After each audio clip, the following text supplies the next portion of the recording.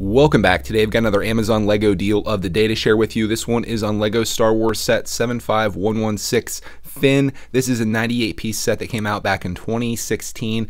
Originally sold for $24.99, and right now it just hit its lowest price ever on Amazon. It's selling for $10.17. This is through a third party, and as you can see, it's in stock on September 25th, 2017. So I don't know how long this deal is going to last, and you're going to have to wait a couple days to get it.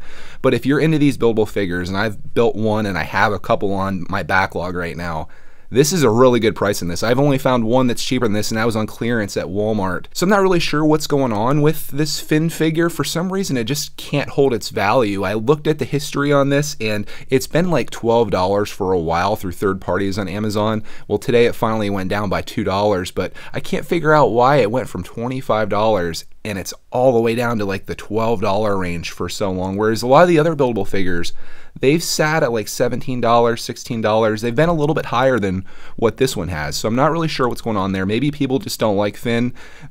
I thought he was a good character in the movie. I'm not sure why this figure in particular is so low. Maybe it's a race thing. I don't know. But it's $10 today if you want to pick it up. Again, I'm not sure how long it's going to stay in stock. I'm kind of debating on it whether I should get it or not, because like I said, I have two of these in my backlog right now. I had fun building the first one. I built that Baze Malbus. That was a fun one. And I might pick this up for my son, because at $10, even at 98 pieces, I know, you know, 10 cents per piece or whatever, but these are big pieces. These aren't like tiny things. And here's a mold of his head. That's the one thing that I think these figures really aren't very good at, especially the one that I built, are the head sculpts. Just they're not good, but I guess, you know, for Lego standards, they are pretty good, considering that most figures' heads are little yellow round circles. Here's a look at the back of Finn.